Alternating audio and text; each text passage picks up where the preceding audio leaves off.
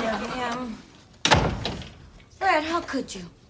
How could I what? You were cruel to him. I don't blame him for leaving this house. I'm almost tempted to do it myself. Oh, honey, don't talk like that. My house is your house. My husband's house is my house, wherever it is. Oh, I don't know. How could you marry me anyhow? Oh, Fred, will you try to understand? I love him. He's kind, warm, generous, good-natured, and he loves me. Oh, be serious. Oh, Fred, stop it. You really mean, how could I marry a white man, don't you? Well, ain't there no kind, warm, generous black men? Yeah, there are many. The most beautiful one of all was you. I don't want that stuff on me.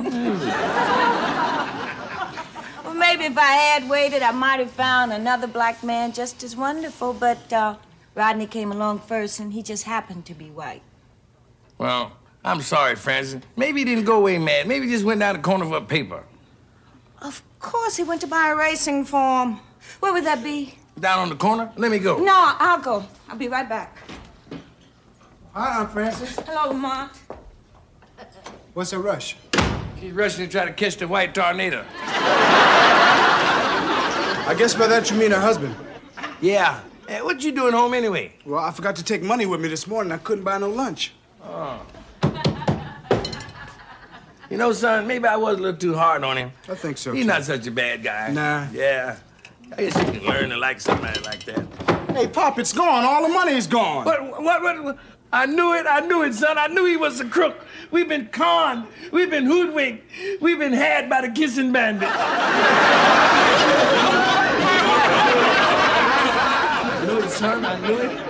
I knew it. You just can't trust him. Bring him into your home, and they rob you blind.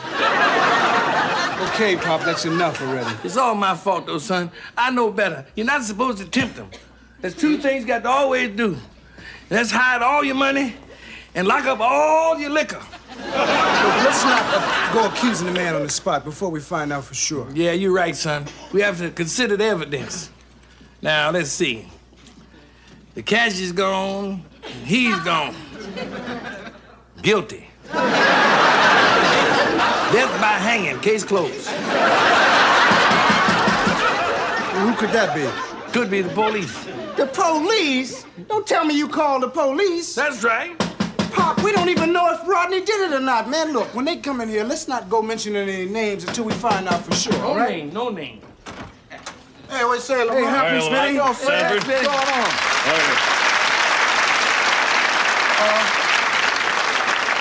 I sure am glad they sent you two over as opposed to two other policemen. Well, thank you very much. You know, there's very few victims of social injustice who give us police officers a warm welcome.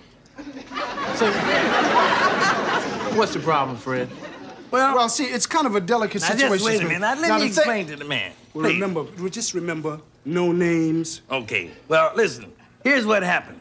Now, my sister, who we call Madam X. Madam X. Yeah. Sent me a telegram saying that she was married to a gentleman who we refer to now as Thieving Hunky.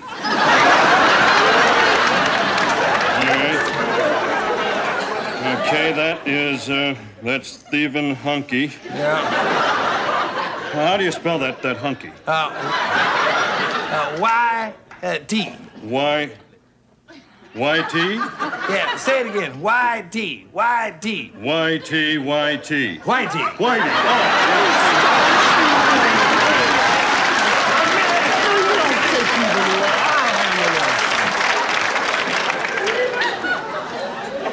Now, I'll handle this. Look, we had a lot of money here in the house, and now it's missing.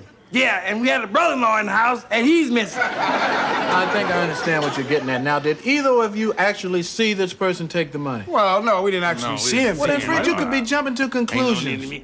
Yeah, I'll jump in his chest if I find him. Not only that, I'll play Ring Around the Roses and shove it up his nose.